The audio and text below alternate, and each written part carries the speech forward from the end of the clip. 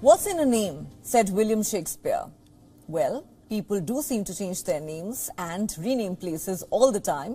It's a common thing that you must have witnessed at one point or another. But how about renaming a disease in the middle of a global outbreak?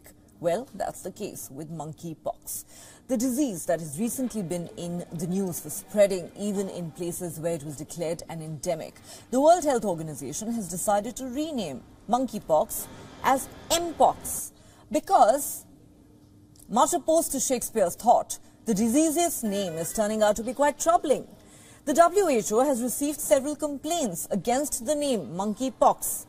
It has been accused of being racist and one that stigmatizes. Following a series of consultations with global experts and receiving more than 200 proposals for the new name, the WHO has declared a new preferred term, Mpox, instead of monkeypox.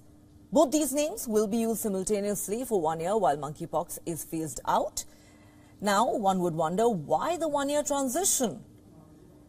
The transition period aims to mitigate the confusion caused by a name change in the midst of a global outbreak. Monkeypox was originally identified in monkeys kept for research in Denmark in 1958. But the disease is found in a number of animals and most frequently in rodents these days.